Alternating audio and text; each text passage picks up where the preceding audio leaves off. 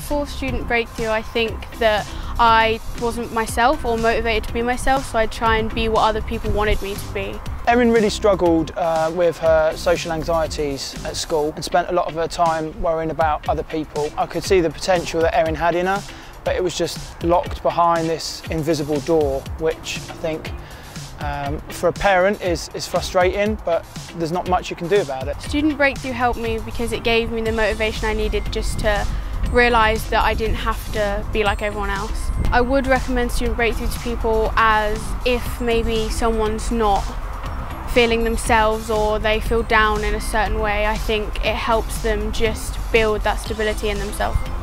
This isn't for children that necessarily have problems communicating or struggle at school. This just helps people bring themselves completely out of their shell and just heightens everything that they want in life to the max.